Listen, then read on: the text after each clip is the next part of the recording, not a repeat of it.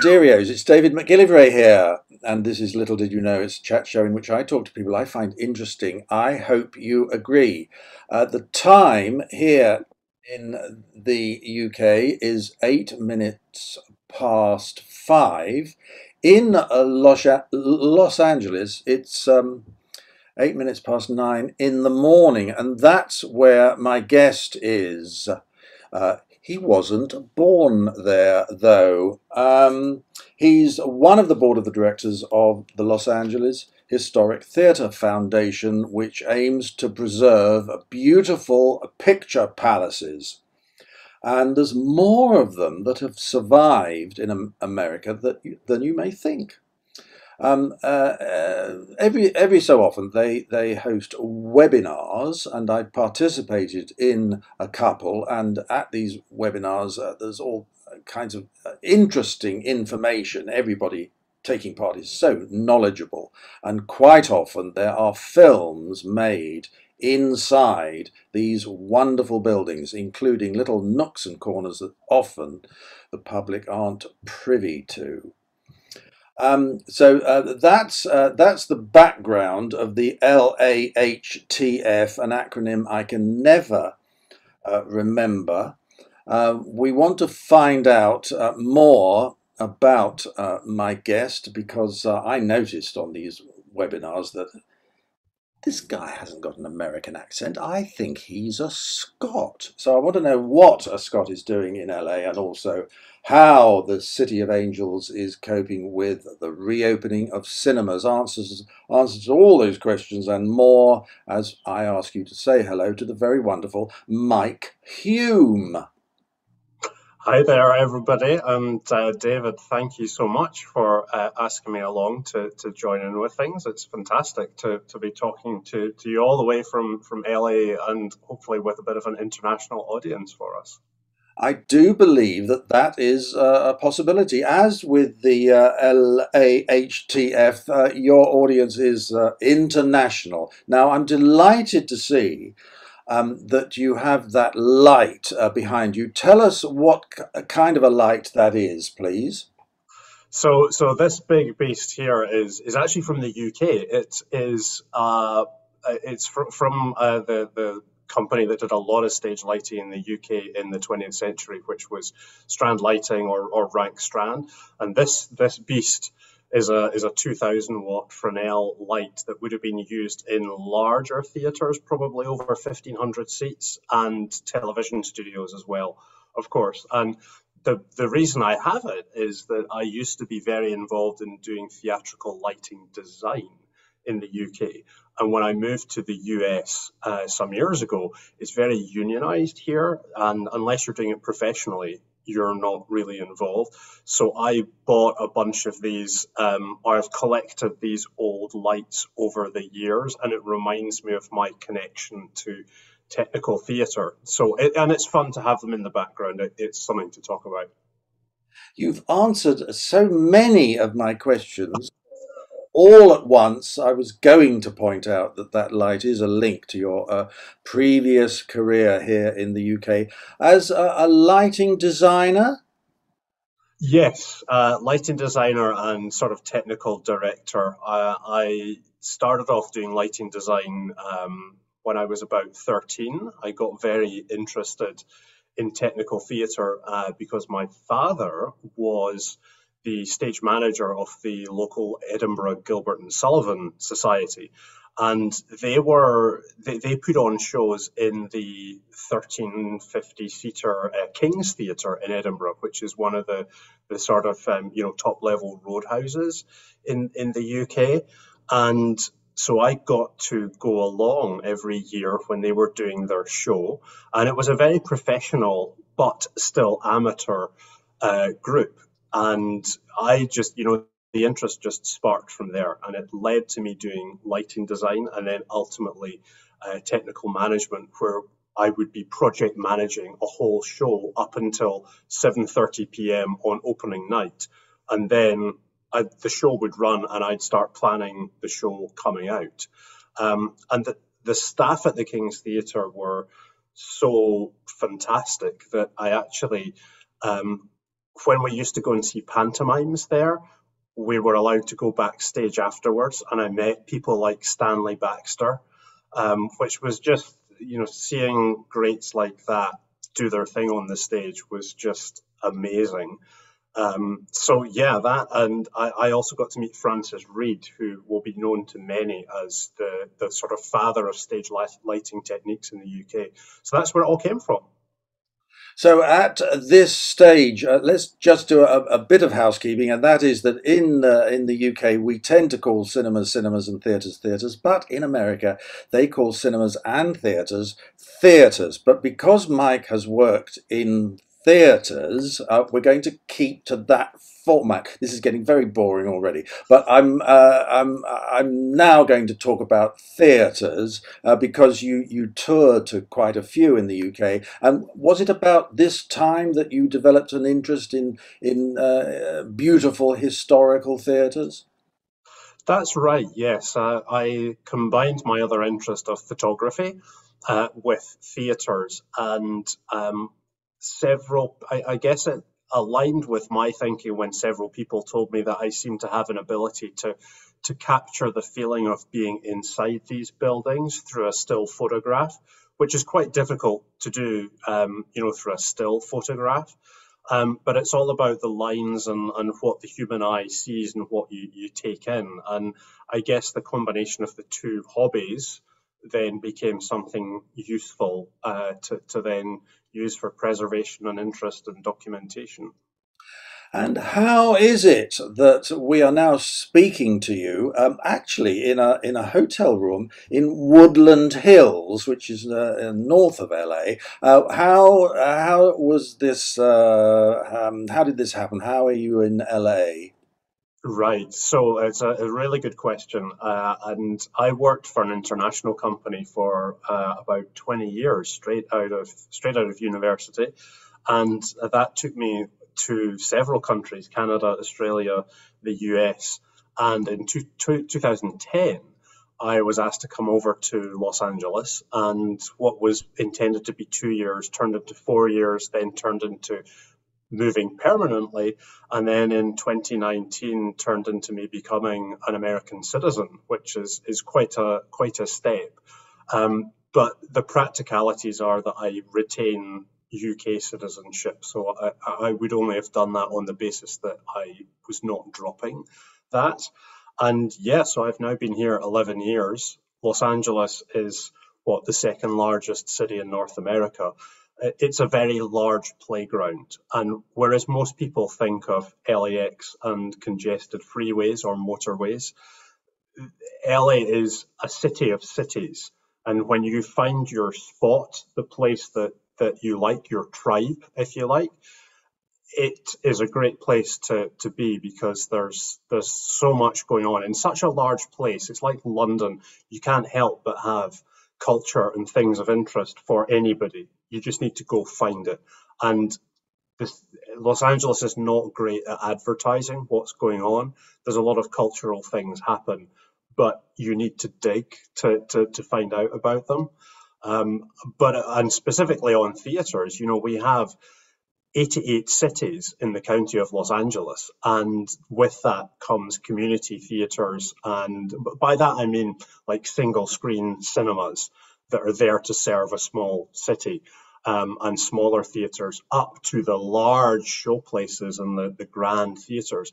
And we actually have the largest historic collection of historic movie theatres in Los Angeles, not anywhere else. So that's an interesting fact. How long did it take you to fit into what is a very different society and lifestyle?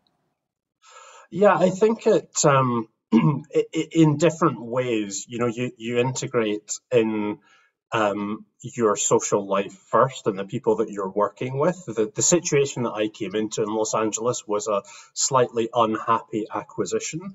So friends at work were not something that was coming easily. So, you're looking to your social life for how you're getting to know people. And in a city as big as Los Angeles, you have to get out and explore. You physically have to go drive places. Our transport infrastructure, for buses and trains is not great, and that in itself could be the topic of a whole other discussion. They are trying to fix it, and they're doing a good job.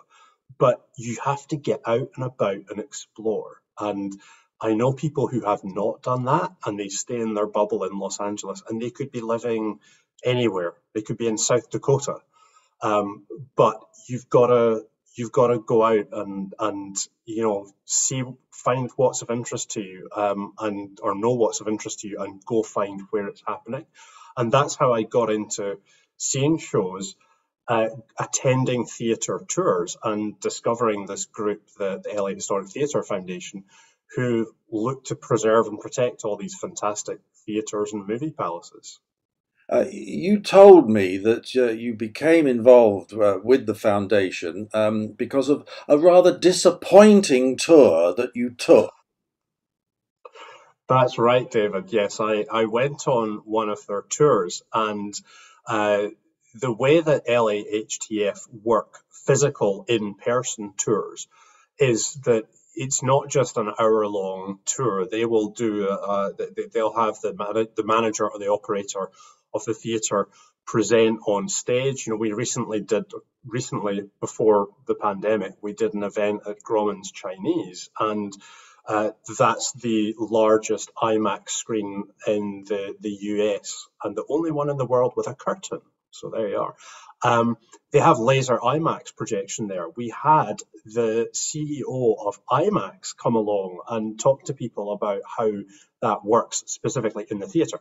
Anyway, I digress. We then spend several hours doing very intimate tours from the basement under the stage all the way to the projection booth and backstage, and it's through a lot of detail. And I attended one of these tours at another theatre, and I realized that I could answer questions that the tour guide was being asked but didn't have answers for. And of course, you don't want to jump in. You can't more than once or twice jump in, and like it seems like you're taking over somebody's tour.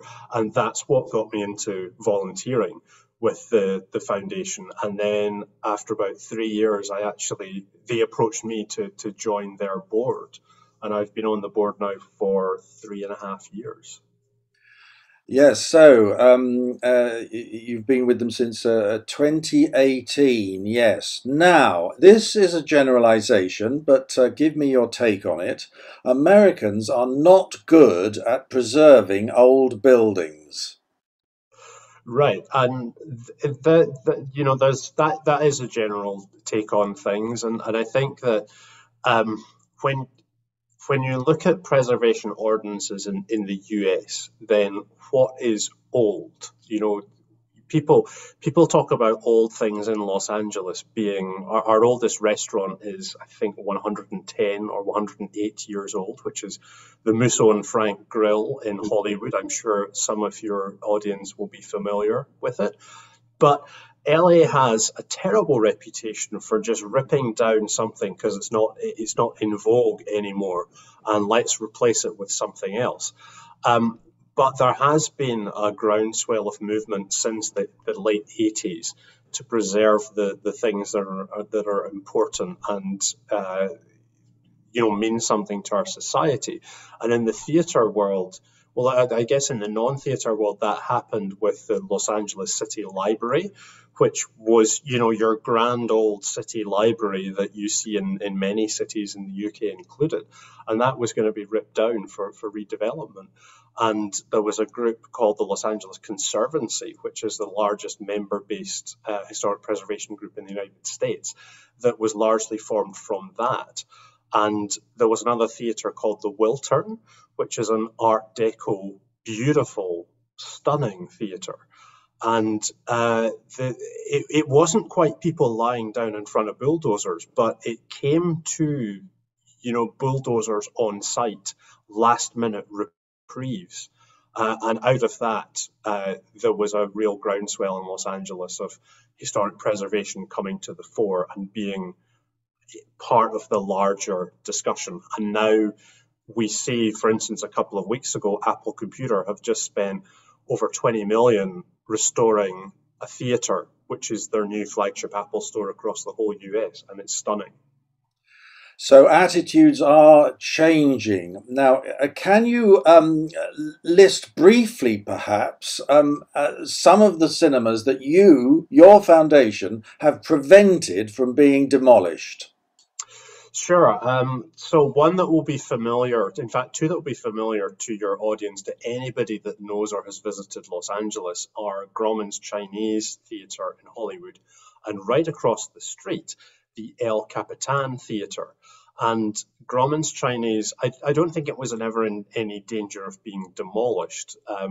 Because it's been historic since its opening day with King of Kings premiering there, or premiering, I should say. But when IMAX came to Grauman's Chinese, there were plans to do different things than what it ended up being. And the Historic Theatre Foundation's involvement there really helped protect the asset that auditorium is. And instead of doing changes that might have looked a bit horrific now, we were very involved in helping ensure that it stayed in the same theme and looks the same way. And practical terms, what do I mean? It was very shallow seating before, it's now much steeper. But that wasn't necessarily going to be done in a way that preserved how the rest of it looked. And that the El Capitan Theatre, which just recently celebrated its 95th birthday and the 30th anniversary of its reopening as a first-run Disney cinema in Hollywood, that the original intention there, which we backed up with newspapers from the day, was that it was going to be split. This 1926 auditorium was going to be split into two, and nothing of the interior was going to be preserved. Our founder at the time went crawling inside the attic space and found that bits still existed. And ultimately, we persuaded Disney that a full restoration of the theatre was justified. And that's what we have today. And this is only a little reminder, but of course, Grauman's is the cinema with the handprints out front. What is the saddest loss? Which cinema do you really regret was demolished? I think I would say, and this varies per person. For me, I'm going to say that the Warner Theatre, or Warner Cinema, we would call it in the UK, in Beverly Hills, was a pretty big loss. It's now a parking lot, and there's it was demolished to make way for a building that did not get permission to be put up, and unfortunately the city rules are still not developed, that they will let you demolish something without having properly baked plans to build something to replace it. So if you wind back the clock even further, we had in Los Angeles in downtown the Philharmonic Auditorium. So like many large American cities, you have a huge space, 5,000 plus seat space, which is used for the biggest events and concerts in the city. And the Philharmonic Auditorium was pulled down and nothing built there until about 5 years ago.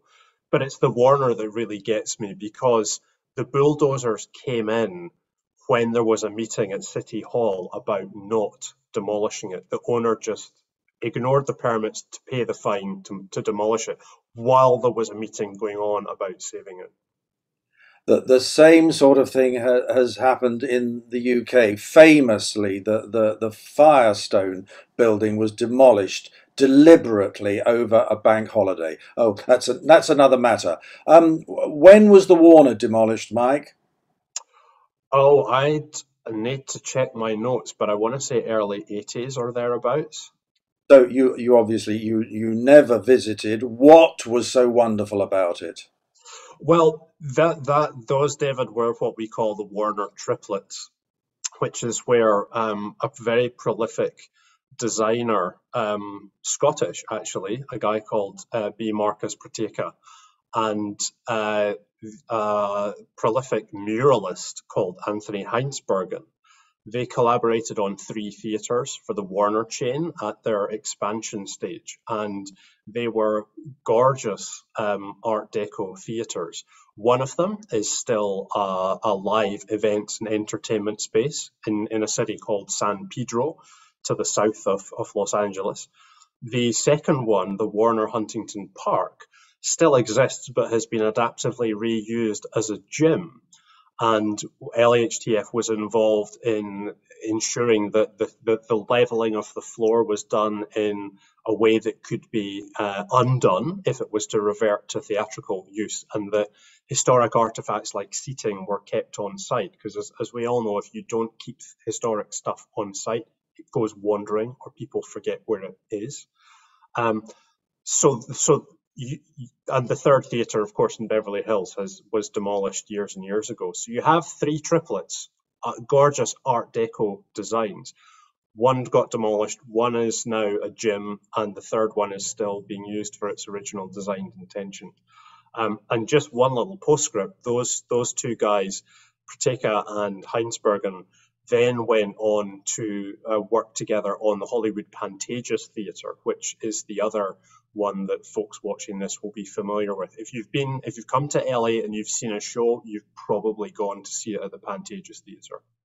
I have, and I did, and I saw How to Succeed in Business Without Really Trying there, and it was magnificent. Now, you've said you've got 3 interests. Obviously, historic theatres and photography are 2 of them, but I didn't expect the third. You're a petrol head, and in fact, if you look up pictures of Mike online, you can see him in his motorcycle leathers. How long has this been going on, Mike? Well, I'd always had an interest in motorcycles when I lived in the UK, but the risk was not worth the reward. I didn't want to get caught in the rain.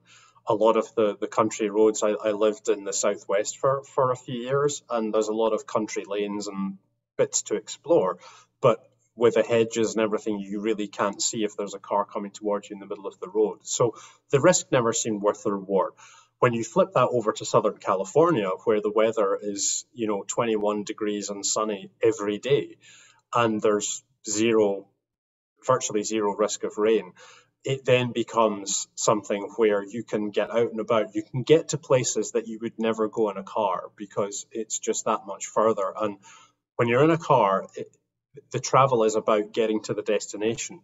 When you're on a motorcycle, it's also about the journey. You have, even if you're in horrible traffic, you still have fun making that journey. So that's something that's unique to the Southern California lifestyle. Just a quick question before we take a break, Mike. Have you travelled Route 66? I've not. I've only done the first part it used to start in downtown at the intersection of 7th and State, which is where our most prolific historic movie palace is, the State Theatre. But it now starts at Santa Monica, the Santa Monica Pier. So I've only gone from there to roughly about the Vegas eastwards, which is not very far.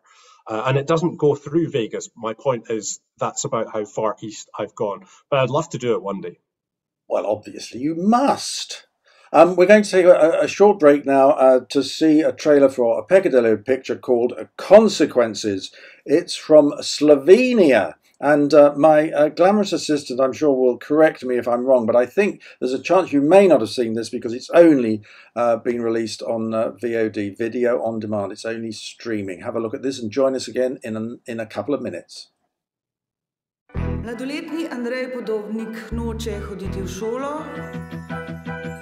Od takrat laže, krade. Vsega ni nič doma, skozi je zunaj. Bi radi še kaj dodali? Ob 7 se zbudiš, vstaneš, pa imaš pol 8 zajtrk, ob 8 imaš pa učne ure. In kako ti je tle? Ne, pač, gledaj, najboljše se sebi.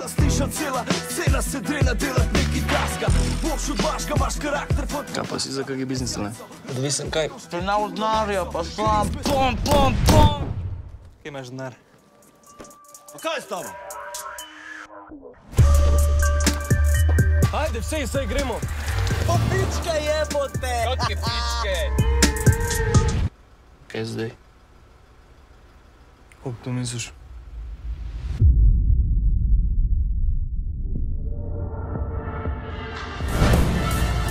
Ko ti nakažem razfuka nekaj, pa skoči na enega. Od nas smo prišli.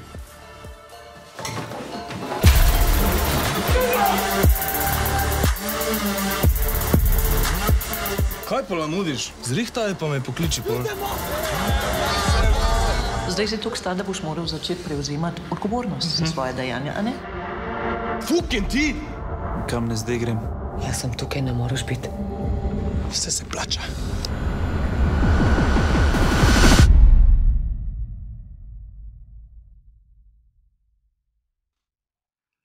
That's Consequences. It's from Slovenia. And the first comment under the trailer on YouTube is, God, they are all gorgeous. Well, apt observation. I'm David McGillivray, and with me is Mike Hume, one of the board of directors of the Los Angeles Historic Theatre Foundation. He travels not only America but also the world, taking the most magnificent photos, and some of them you can see at historictheatrephotos.com, and we'll put that address on the YouTube page.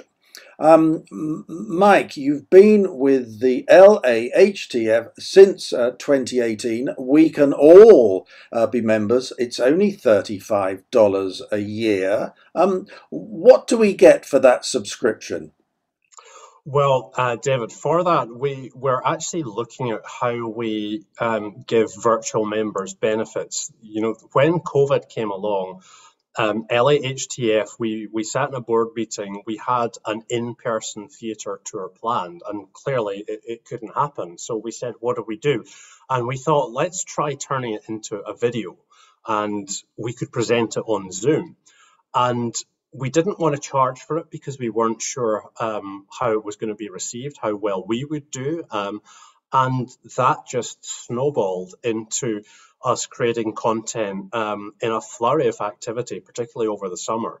And ultimately, a month ago, we were at the Hollywood Legion Theatre just down the road from the Hollywood Bowl, and we had a combined in-person and virtual Zoom event where the people on Zoom saw us walk into the theatre with an auditorium full of socially distanced, sort of 100 people in a theatre, talk about the theatre, have a Q&A, and then tour around the theatre. It was fantastic. But the question for us is, where do we go now? Our virtual events are not going away. We have, on average, 300 people coming along to the events we do, and that covers 9 countries outside of the US, which is not something we initially sought, but is fantastic. It's a great conversation that we have internationally, and I really value, and I hope others value as well. So in person, we have tours and discounts. You go to Grauman's and you'll get free popcorn and a drink with membership, but you then get priority access to all our tours and everything we do in person. We're trying to work out how we make virtual benefits work. All our content, we will be putting it online, but we want to do it in a secure way that people can't rip it off. So we have members-only events. For instance, one of the theatres that we did was all about, there was a projection system so that if you turned up outside the door, you could see the movie that was being played on the big screen. And we spent an hour exploring all of that system. So that's the kind of thing that we do for your money. Mike, when were you last in the UK? That would be December 2019, and I'm always back every Christmas. I like to get back more often than that. And it was such an amazing trip because I had the great honour of touring around the Theatre Royal Drury Lane with a hard hat on when it was covered in scaffolding, and I got to stand on the roof of the Theatre Royal Drury Lane and look out over Covent Garden, clamber all through the stage house and front of house, And then we also went to Her Majesty's Theatre, where Phantom of the Opera is. And had I known that that was all going to be ripped out of there and a new modernised set fitted in, I mean, we clambered 2 levels under the stage amongst the Victorian stage machinery that was partially the inspiration for how that designer's set went into Phantom of the Opera, and it's all in pristine condition. It was an amazing trip. There were other theatres as well outside of London, but those are the 2 most prolific. So I'm looking forward to coming back. So you haven't been here since lockdown. Let me bring you up to speed. So last March, all cinemas and theatres in the UK closed.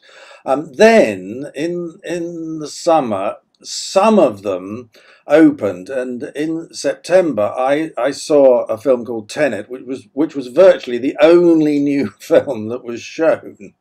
But then, of course, subsequently everything closed again, and now here we are in June, and most cinemas in the UK are now reopened. Now, let's talk about the movie capital of the world. So, what was it like this past year in Los Angeles with no cinemas open?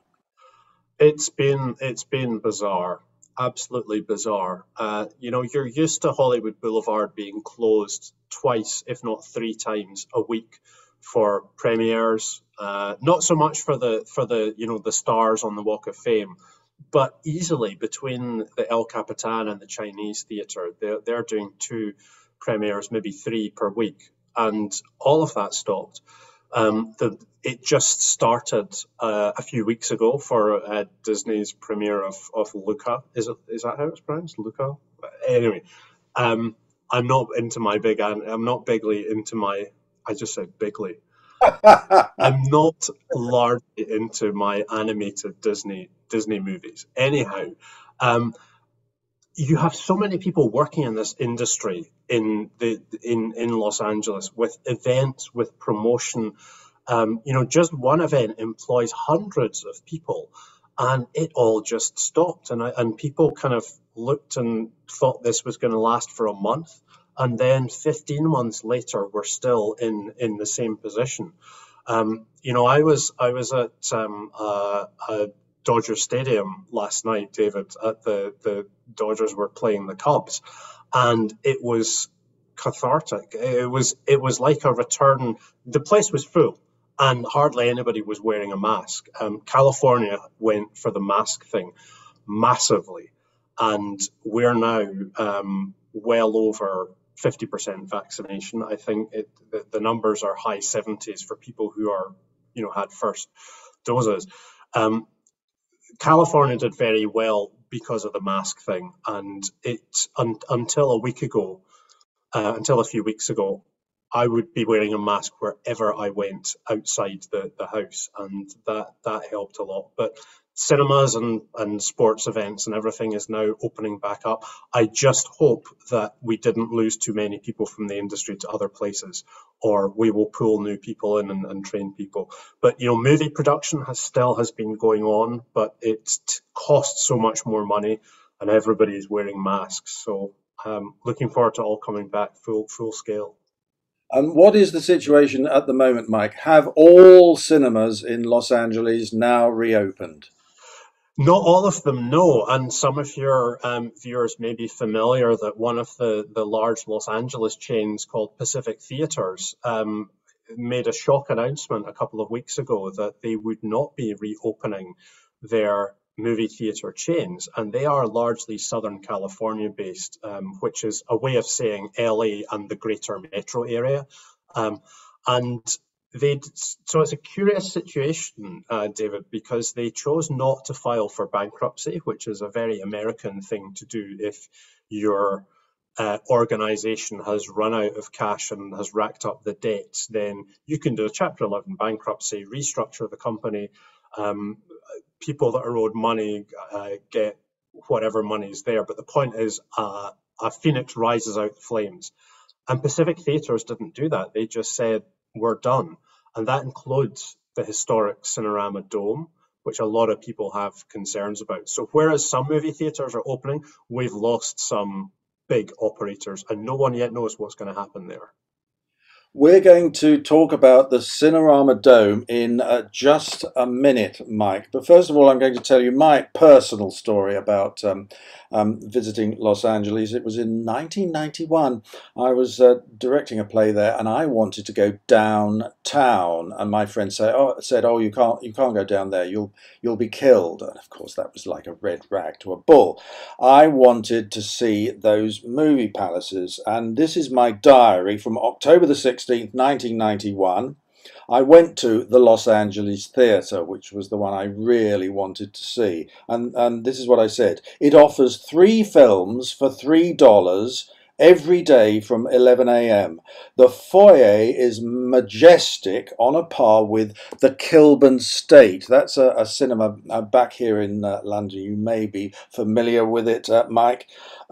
There's acres of room in a downstairs lobby, seemingly unused. Regrettably, the lights were kept low in the auditorium, but I could pick out a ceiling painting which looked as though it was along the lines of the Sistine Chapel.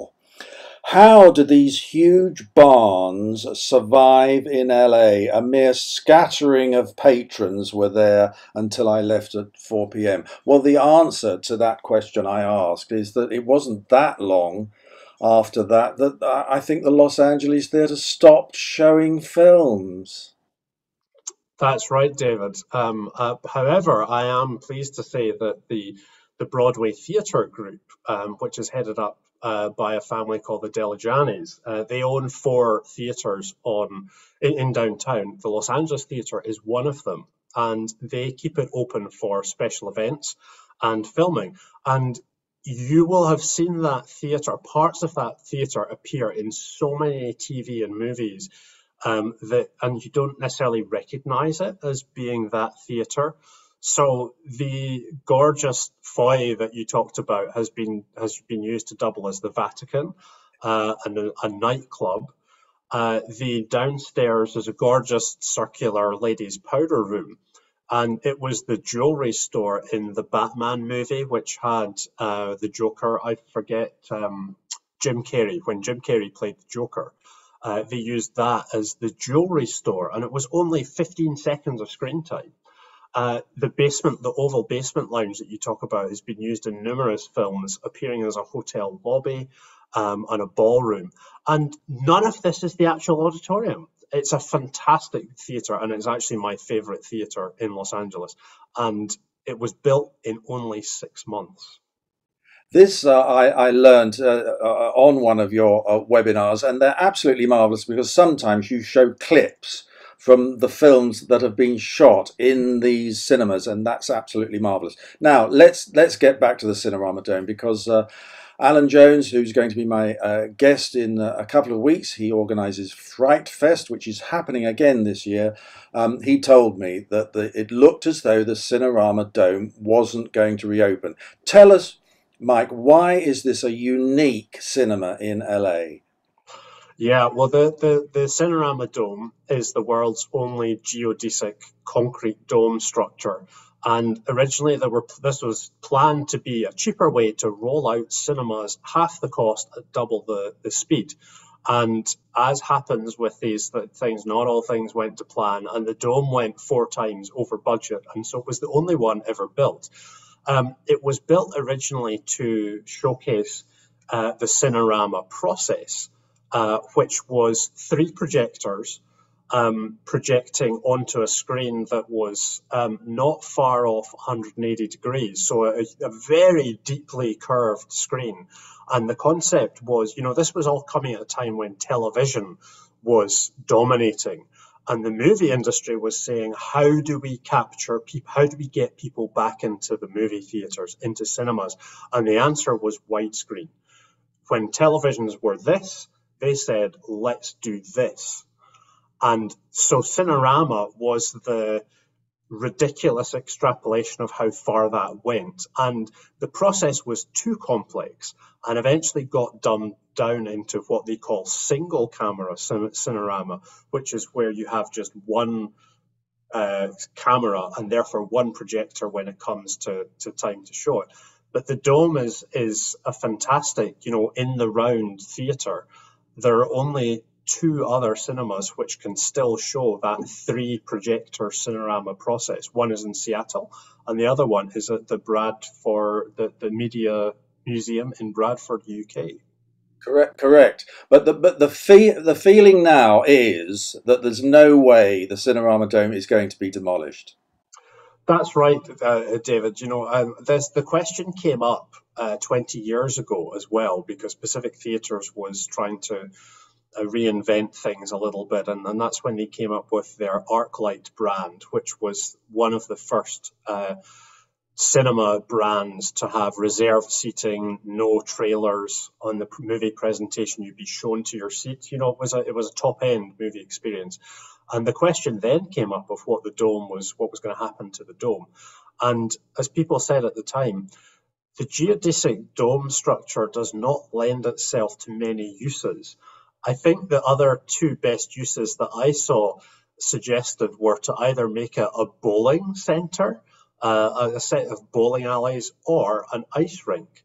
But with the technology at the time, you couldn't outfit it with the ducting required to put, for instance, a large catering kitchen in it.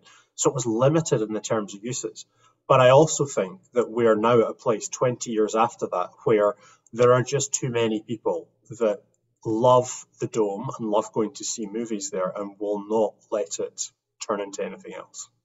That's what I like to hear. Now, let's briefly talk about another couple of cinemas, one of which we've already mentioned. They will be familiar to people all over the world. And the first one is, well, Grauman's Chinese, although I gather it's no longer called Grauman's. Is that right? Naming rights, yes. Dollars for naming rights. It's officially called the TCL Chinese Theatre. The Chinese company TCL bought those naming rights, I think, certainly 15 years ago, if not longer. But everybody calls it Grauman's. And what about one of the most famous cinemas in the world? I went there and I saw uniformed ushers and a stage show, even in the 1970s. I can only be talking about Radio City Music Hall. Yeah, one of the most fantastic live events, performance spaces in the world. And as we highlighted in our a session that we did in January, we had Rosemary Novellino-Mearns join us from New York, who was on the Radio City Ballet at the time when Radio City Management announced that amazing building was set to be demolished. There was no question that this was what they were going to do.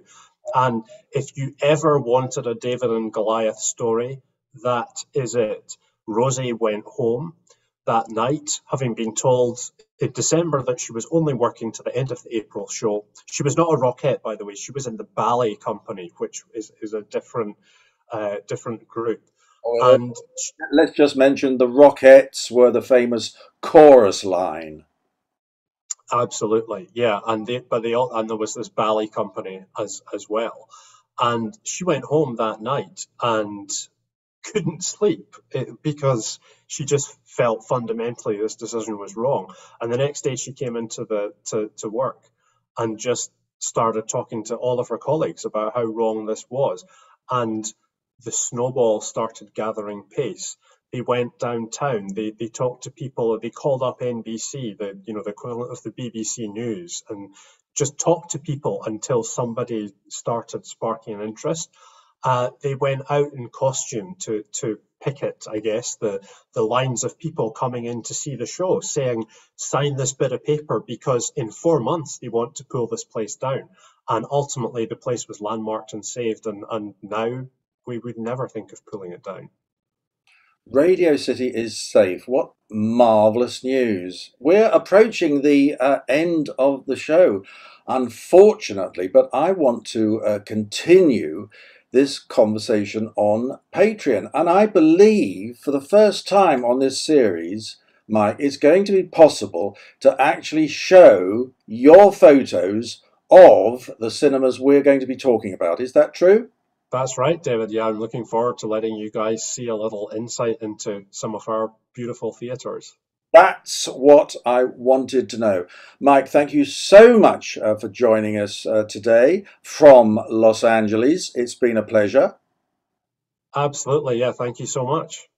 Join us, Patreon subscribers, right now, because we're waiting for you. And if you're not a Patreon subscriber, this is the link. You can join us. It's so easy to become one of the gang. Join me again next week when my guest will be Penny Diamond. She's an actress I've worked with several times, and she organizes the most astonishing large-scale productions, sometimes with a cast of more than 100.